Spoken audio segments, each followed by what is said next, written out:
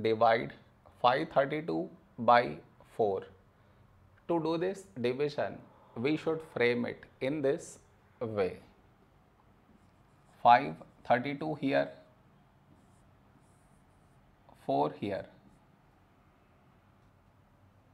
This is your step 1.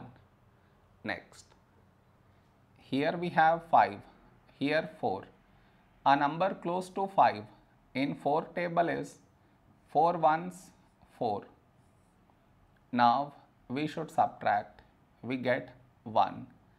After this, bring down the beside number, so 3 down, so 13.